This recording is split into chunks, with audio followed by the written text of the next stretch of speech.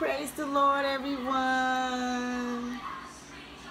Thank you for tuning in with Dr. Leisha, the preacher. Well, obviously, I'm feeling kind of sexy today. Hey.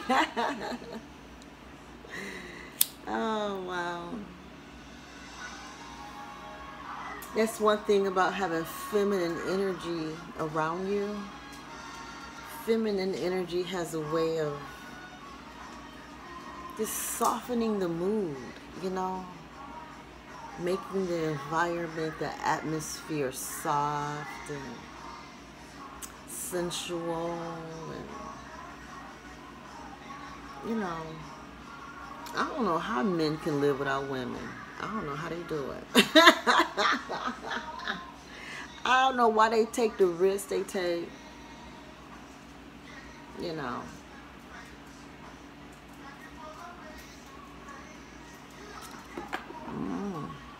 I think the energy of women is beautiful. I mean, we just know stuff, you know. We're intuitive, we're spiritual, we're intuitive.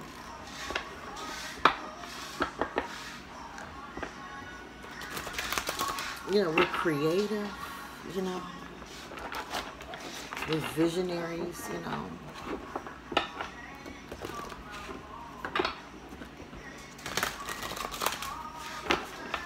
And we're soft, you know, we're soft.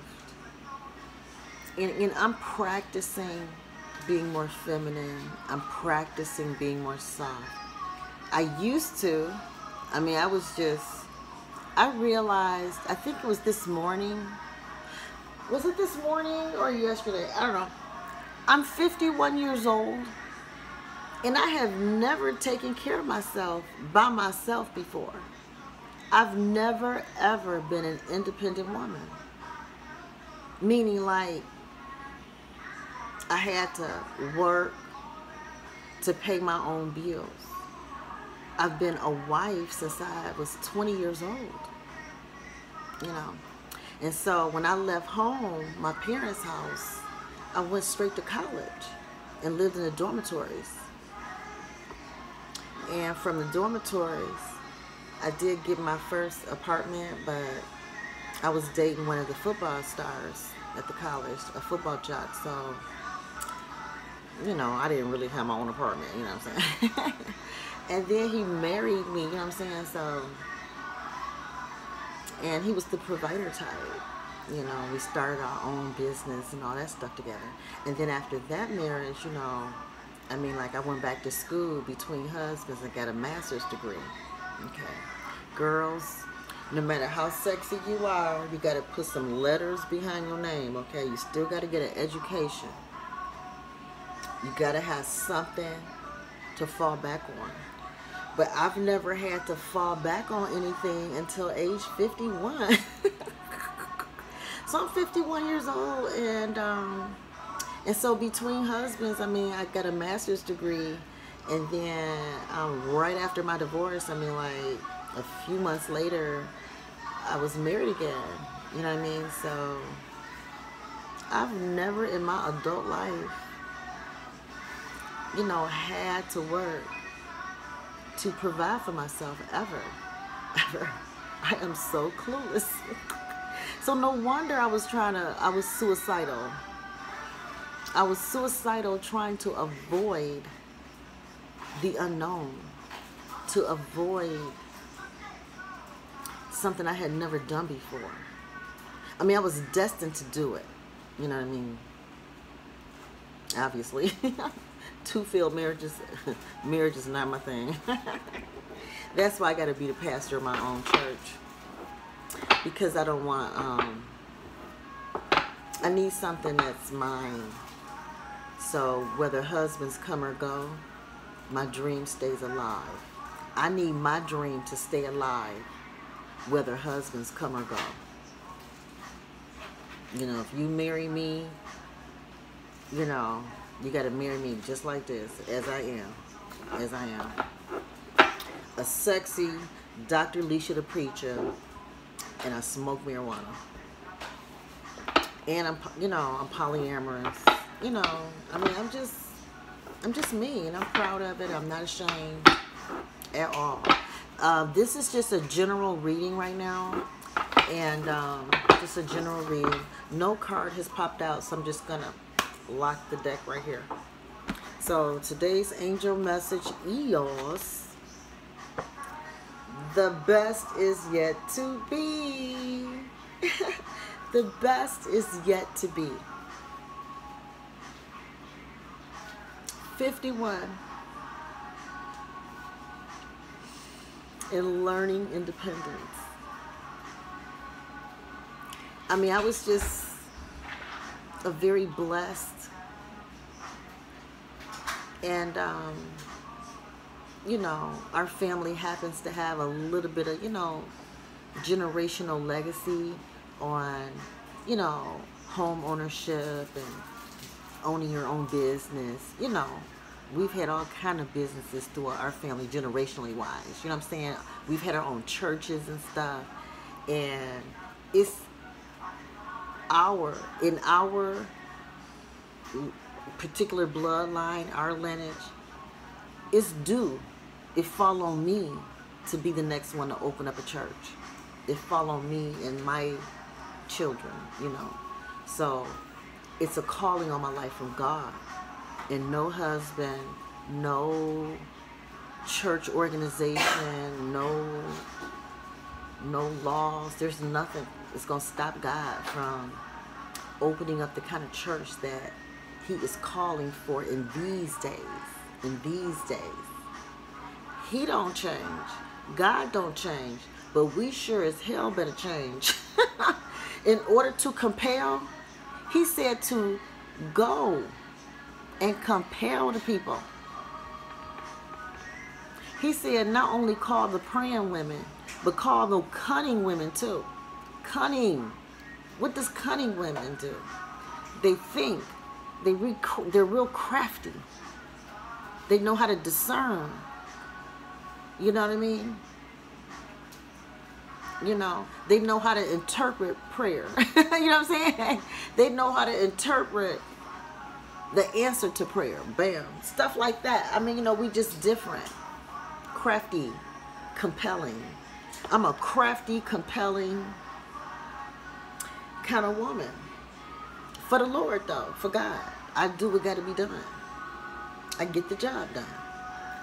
I help develop, create, force, demand alpha males.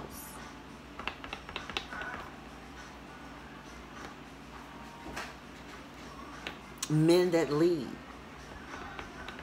are drawn to me.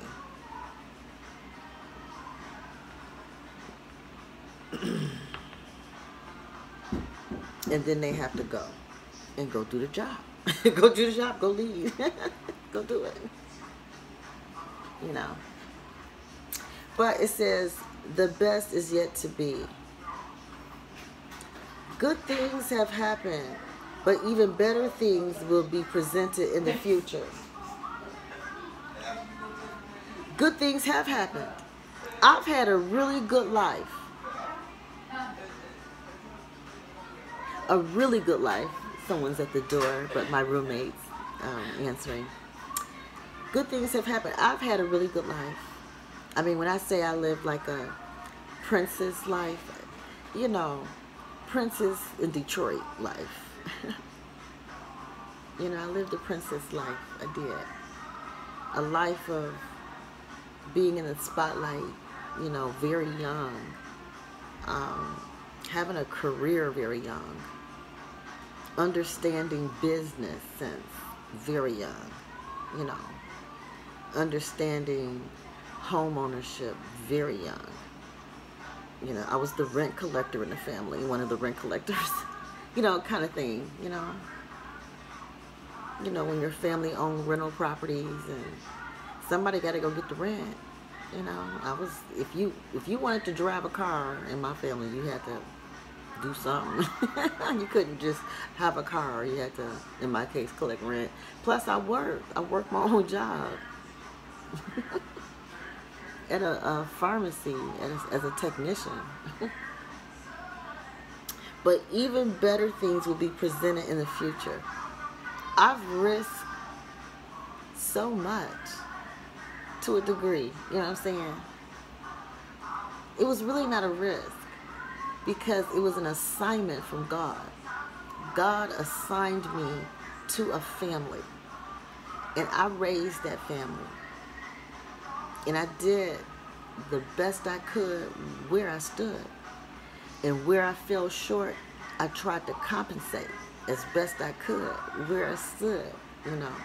And I've tried to apologize for my shortcomings, whether those apologies were accepted or not. You know, I can't control that. But what I can do is just keep on apologizing, keep asking forgiveness, keep on forgiving, and keep on moving forward with my life. You know, I'm 51 and independent for the first time ever. I mean, it didn't really dawn on me, you know, what that really meant. I have never, ever really had to be on my own and provide and take care of myself.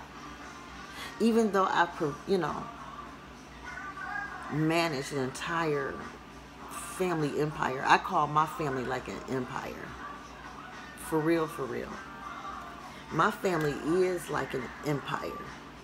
The way I run it. It's an empire. You know. And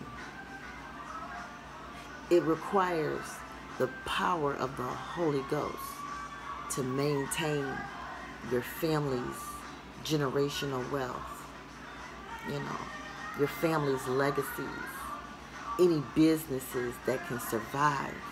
And we have one that's going into the 3rd generation.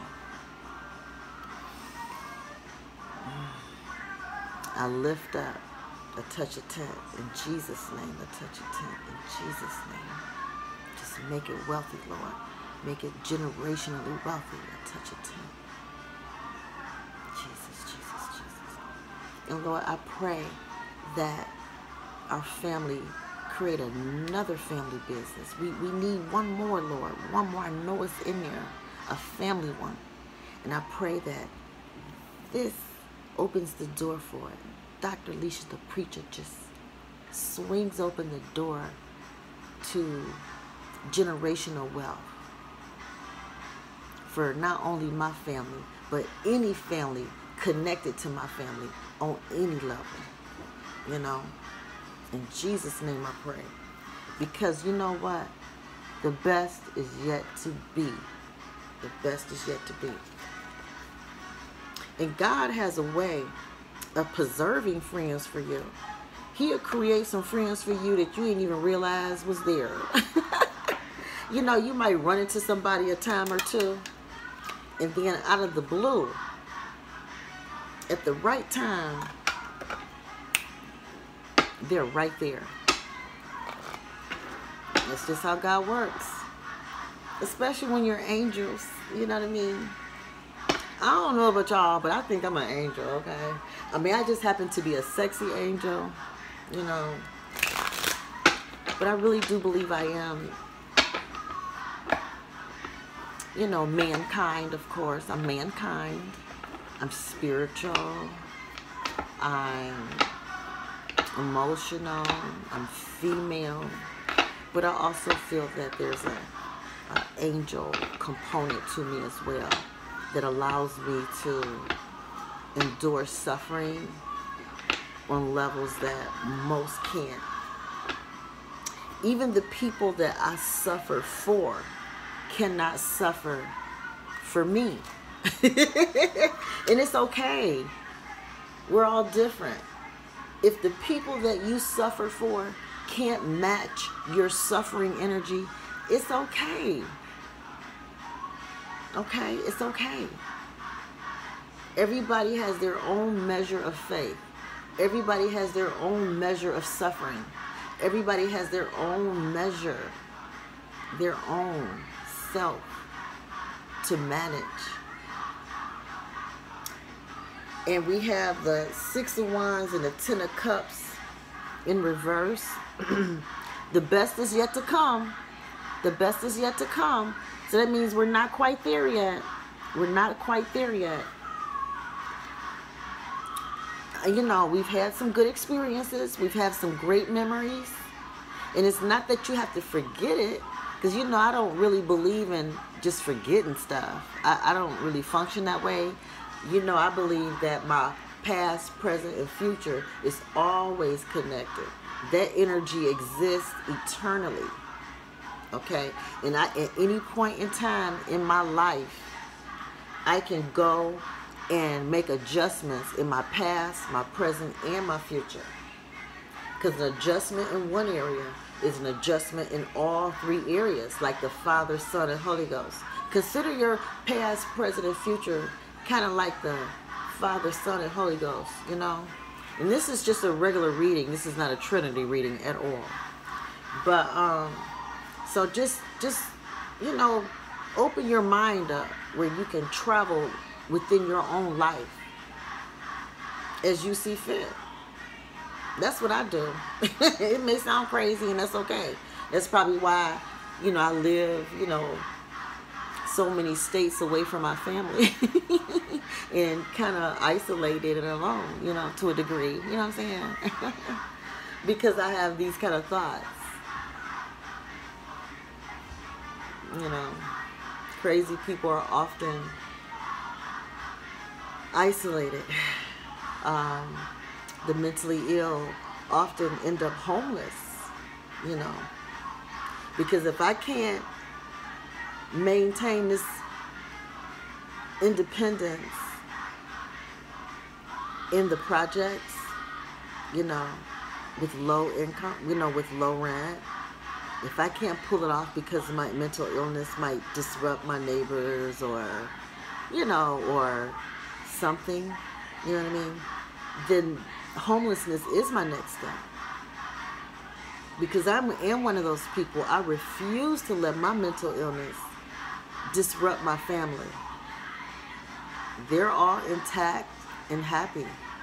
You know, maybe not like happy, but you know what I'm saying? They're intact. They're well supportive of each other. They got each other. You know what I mean?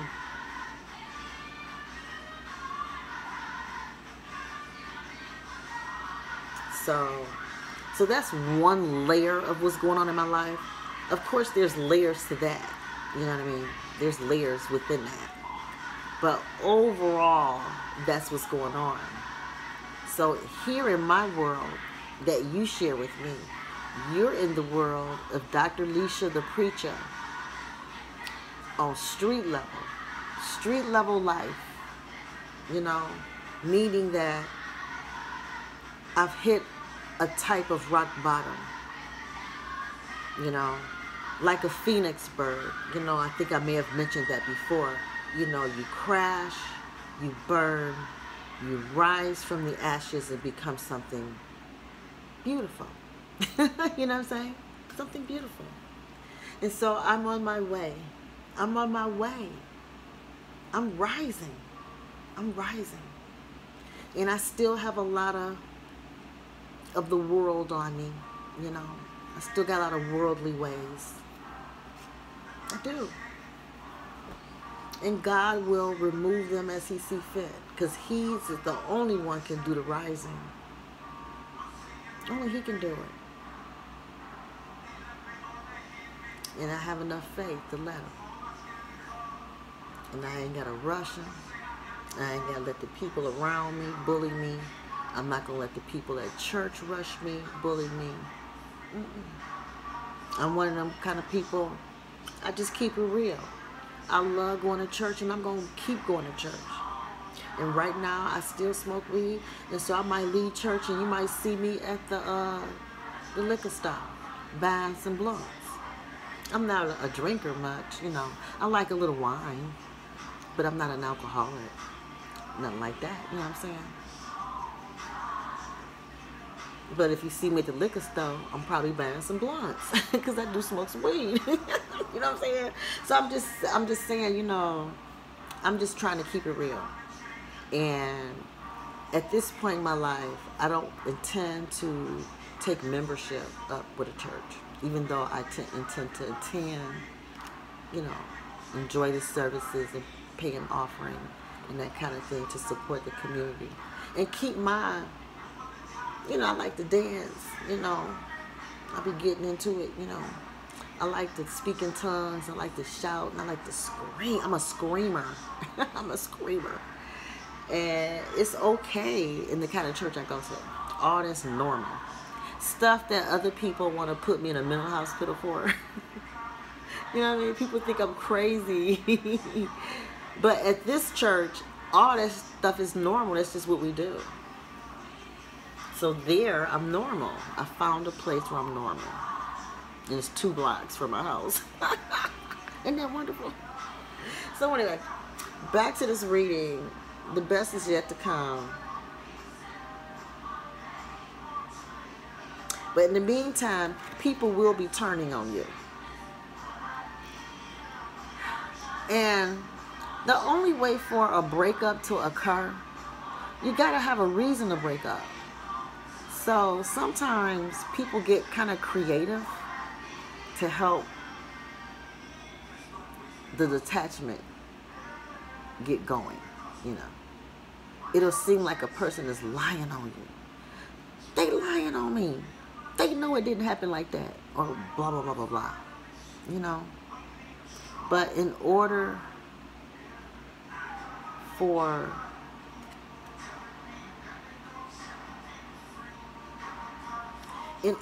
victory to happen, in order to get to the other side of your separation, in order to get to the other side of your divorce, you got to get through some bullshit first.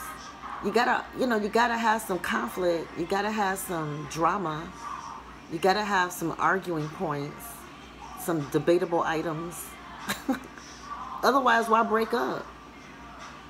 If everything is smooth sailing, then stay together. But obviously, everything is not smooth sailing. So it's going to be some lies or some drama or some conflict or something. Something has to take place to get this breakup, this divorce, or whatever the hell you're going through to end, to get it over with.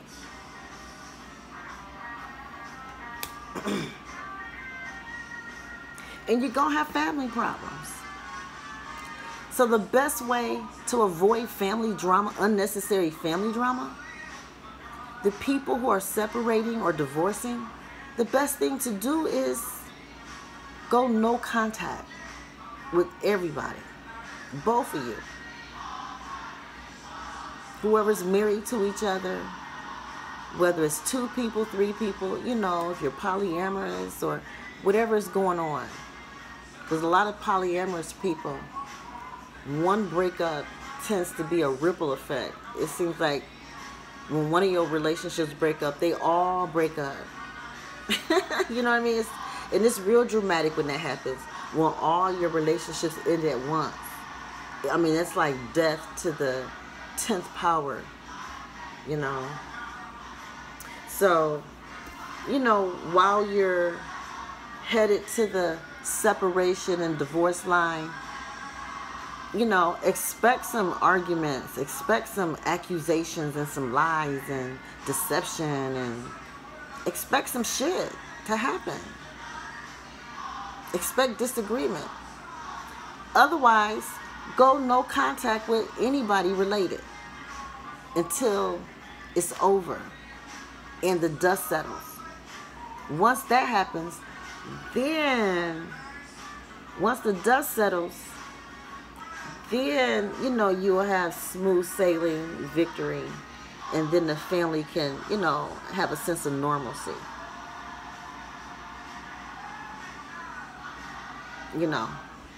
Before you get your happy family back, you got to go through the divorce process. So the best way to to avoid ruining and destroying your own family, go no contact for a little bit. That's what these cards are saying, and you guys saw it come out. So the bottom of the deck, let's go bottom of the deck. The King of Wands. Only the men in the family can take a stand and make this shit go smooth. Women tend not to be able to pull it off. Women tend to be the ones with the bad reputation, the one that's disrespected, the one that the kids don't listen to the most, you know, that kind of thing. So unless the man, the head of the house, unless he takes lead, there will be no peace. Only the man can bring peace in the home. Only the man can make the house be happy. And how and why? Let's see what's underneath there. Well, until the star, until that, you know what, hold on, let me look that up. Hold on.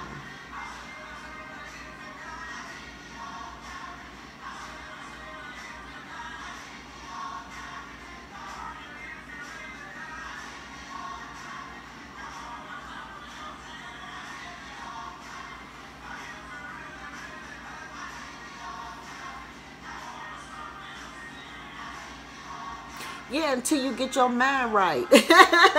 Yeah, men. I had to think about this. I'm like, wait, you know, men, until you get your mind right, you know, the family can't move forward. Men, get your mind right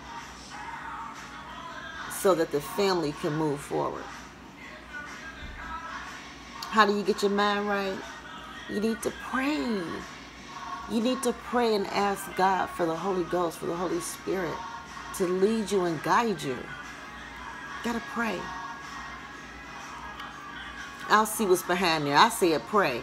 But yeah, y'all gotta get your mind right. Men, get y'all mind right. Get your mind right. Because when you get your mind right, then that'll bring peace. You know, see how the horse look peaceable. You know, he looks victorious. And then it means the family is happy. You know, communication is smooth. The divorce is over. Everybody know where they stand.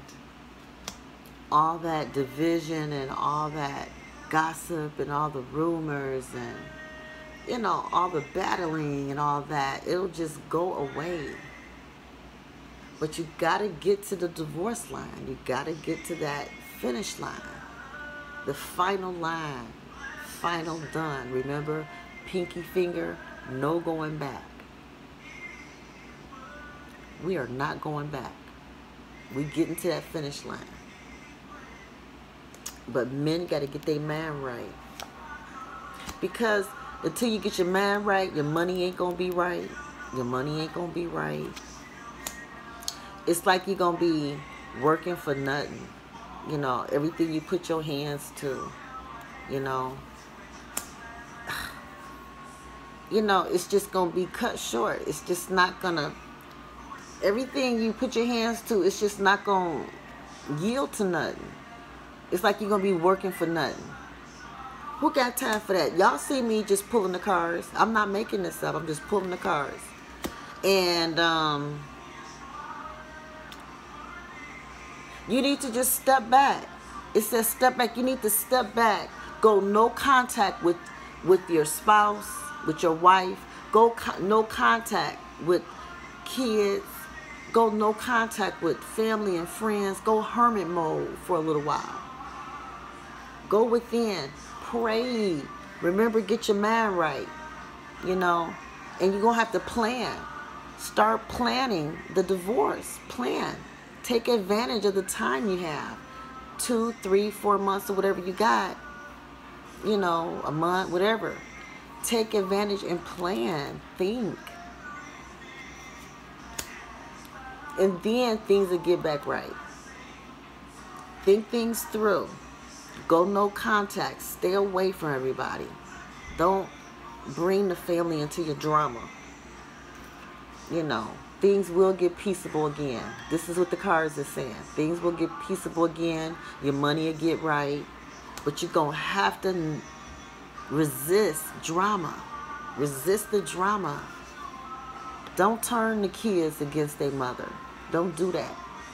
And moms, don't turn the kids against their dads. Don't do that.